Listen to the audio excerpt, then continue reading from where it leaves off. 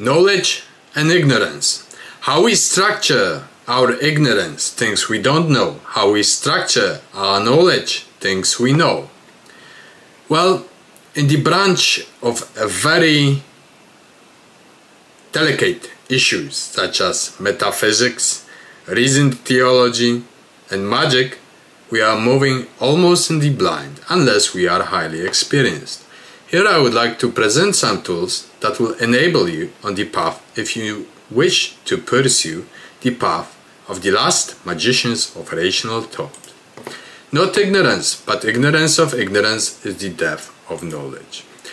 Have you ever heard about astrologers having absolutely no idea about physical astronomy? Well, my advice is to study the physical sciences in order to have a solid foundational grounding before you begin dabbling in magic. Science comes first, magic comes second. Broad education comes first, magic comes second. It works better that way. You won't get misled on the way. You won't be deceived by a bunch of illusionists. And so on, so on. You won't fall into your delusions and ignorance. Learned ignorance. The apophatic tradition of cultivating the virtue of unknowing. We know only this much about the world. Some of us know more about the world. However, it is intellectually humble to assume that we know little. We know that we know very little about the world. Even if we read volumes, we still know very little about the world. From this intellectual humble stance, we may derive the things we don't know. So we know we do not know things. And therefore we need certainties. Certainties we find by building on the things we know we don't know. So from this standpoint on, it is very honest to begin the path. And even the most experienced cognoscendi and knower doesn't know shit until he's dead.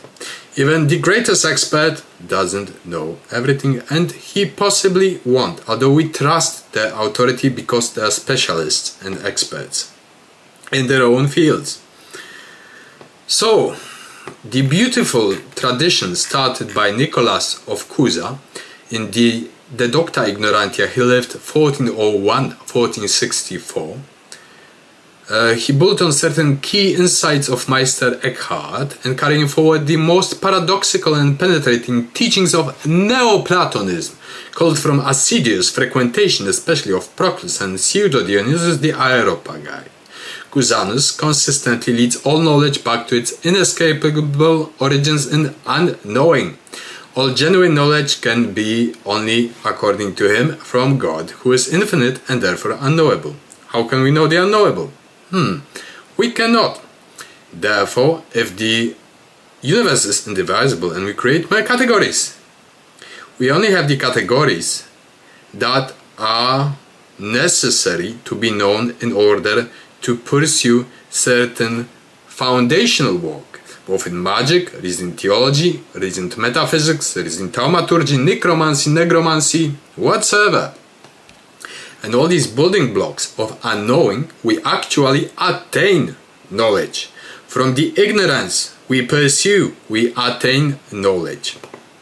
We delineate hermeneutically, the heuristics, the workings of it all. This is the part of the game. So, we move on to Karl Popper, the logic of scientific discovery. Can we apply this to magic, reasoned theology, metaphysics?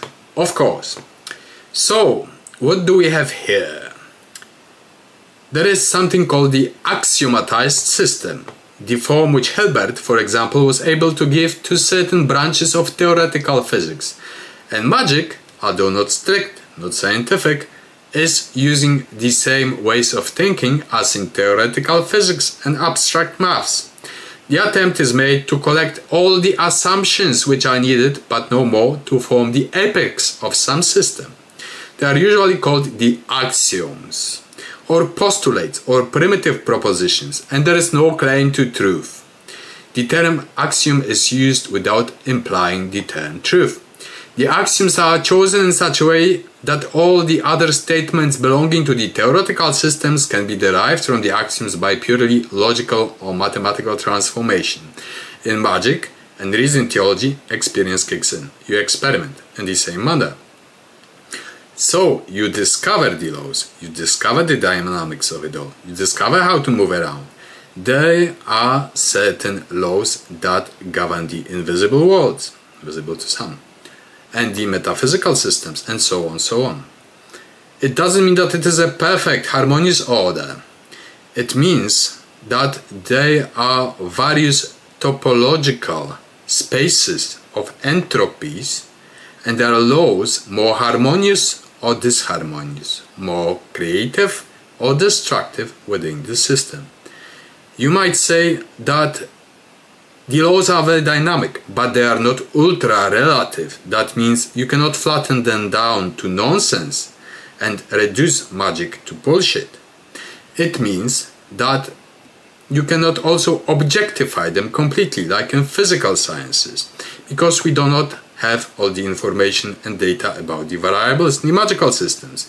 But once you pin down your magical expertise, you develop some magical tools to communicate with the dead, with the spirits, with the marvelous worlds, with the gods, call them as you please.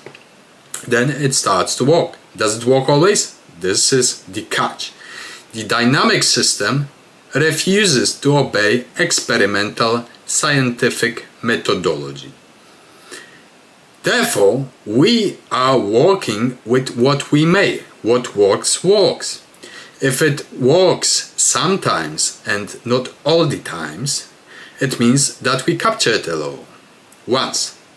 If it doesn't work all the time, it means that there is no law that obeys such experiences and that we're lost, or that we didn't capture enough variables and enough conditions to meet this law to happen.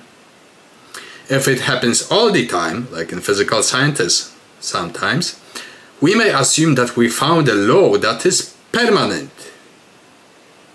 So, we derive by induction first from several experiences a certain general law. It may work at all times, at sometimes, or in this case it works. But this is just induction, and induction has just a little bit of information. Do we inflate it into the general picture? No. There comes the general picture, our solid foundation in science and experience and knowledge. For example, if we're experienced magicians, we have a robust general theory, an array of magical tools, metaphysical methods, and then we tend to deduce from our knowledge and our experience particulars. And almost always they are correct, almost, not at all times. So, gathering experience that is exponential usually, and describing it with knowledge, delimiting it, we are creating a feedback loop. And this feedback loop is informing our decisions. So, the more things we perceive and understand, the greater our knowledge and experience, and the more things work in the magical business. In the magical tools, we have a whole array of tools, methods. So, strictly speaking, that is, I believe, the best method. You stage a hypothesis, you experiment, induce, deduce, gather knowledge, gather experience, feedback loop, repeat, so on, so on. Modify the system. Something doesn't work, doesn't mean it works always. Sometimes, never. Modify the system, readapt, experiment, create a ordo ab cao, a hermetic out of it. But it needs to have foundations. Therefore, we are the last magicians of rational thought. Of course, a random New Age girl, a witch, may say she cast a charm and something happened. There is a synchronicity, association, but it might be her delusion. It might not, it might work. But then she believes that everything she does works, and it doesn't. Why? And then she gets sad and all that, because she lacked the discipline training in order to sieve through very difficult, chaotic systems of data, to see the patterns, to order them in a reasonable manner. That's why education is important. So for you aspiring magicians, be general scientists, be critical thinkers, and be bullshit proof. Thank you.